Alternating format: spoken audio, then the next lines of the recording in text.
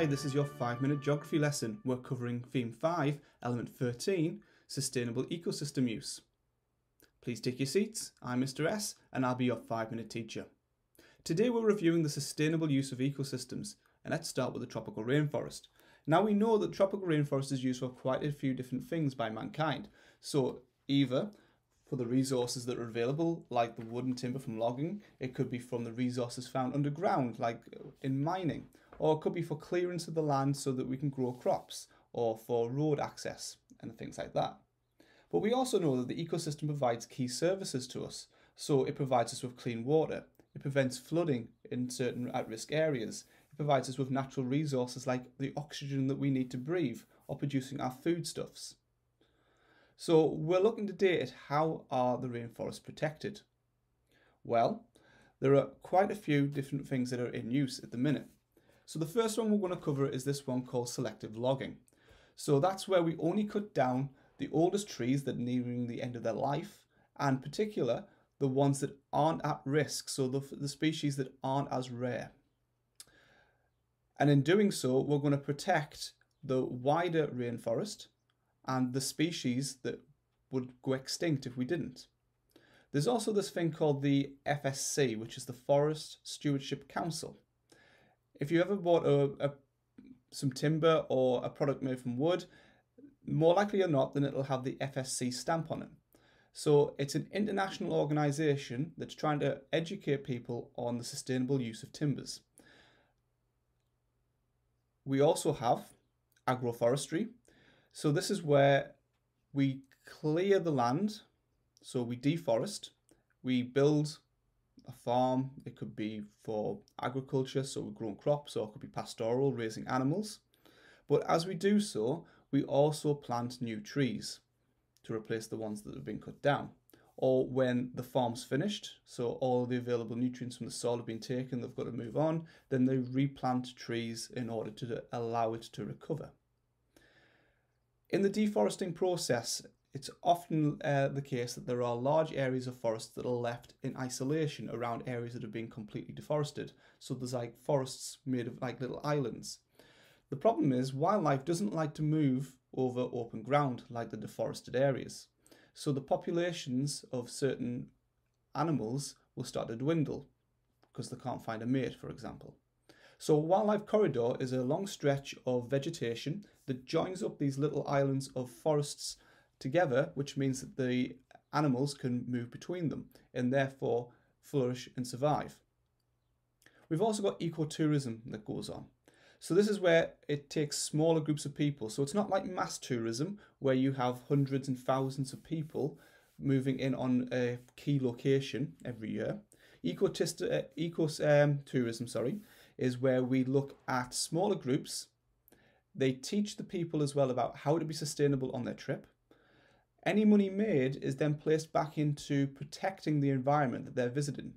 And profits also go to local people and local businesses, unlike mass tourism, which usually goes back to a big multinational in a HIC. And then finally, a lot of our rainforests are found in LICs, in low income countries, and they often owe money to the richer countries. So this idea of debt swapping is where richer countries will cancel a debt in order for a HIC to say, well, in which case we won't use our rainforest, or we won't deforest our rainforest as much. Let's have a quick look at our savanna as well.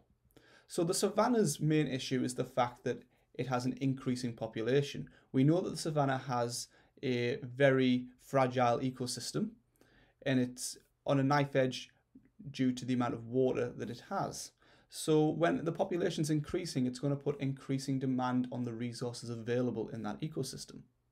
So the first one we're going to have a look at is crop rotations. So if people plant the same crop year after year, the same nutrients are going to be taken from the soil repeatedly. So it means that that soil never has a chance to recover any nutrients that it's lost. And eventually it will lose all those nutrients, and the process of desertification will start to take place, where the soil starts to turn to sand in the desert. So if in one year you grow one crop, you give it a bit of time to rest, and then you grow a different crop, it's taking different nutrients out of the soil, and therefore the nutrients from the first crop can start to be replenished. And if you keep cycling that, then the soil will not lose its nutrients as much, and therefore won't turn into sands. So the savanna is at that point between the rainforest and the desert, so it's an at-risk area. There's this idea of afforestation. It's also called reforestation. So we plant more trees, and we know that in planting trees, when foliage drops or dies, it then is decomposed and provides nutrients to the soil, so it's going to enrich it, make it more fertile. But equally, the roots also have the advantage of anchoring the soil in place, so it's less likely to start blowing away and turning to sand.